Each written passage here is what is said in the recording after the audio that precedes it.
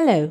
Imagine a situation where you need to use the same text multiple times in different places in your email message. Rather than entering this text again and again, you can do it only once while inserting a template.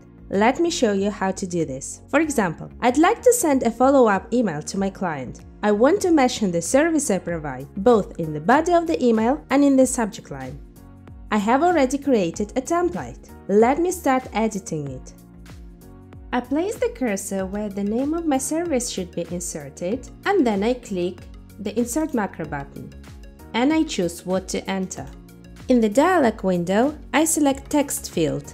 Then I type Enter a service name. I'll see this prompt when I insert the template into an email, and I fill in the default value, which is personal training in my case. After that, I select Required, which means that my template will not be inserted without the name of my service entered. Then I click OK. Here I can see a fillable field in my template which will be replaced with the name of the service. As for the subject, I place the cursor here at the very beginning of my template.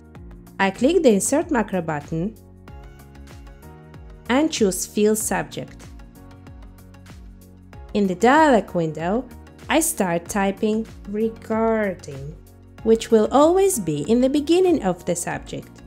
And then I click over here to select a fillable field I already have, enter a service name, to repeat the text which I need in the subject line, and I click OK. Now, let's see how it works. I insert the template into my email, the dialog window shows up, and I have to enter the name of the service I provide just once. Automated sock matching, and I click OK. Oops, I forgot to add a space right here. Let me fix it real quick. I should add a space here. Automated sock matching, and I click OK. Wonderful! I can see the phrase automated sock matching in two places, in the message body and in the subject line. That's it! Thanks for watching this video.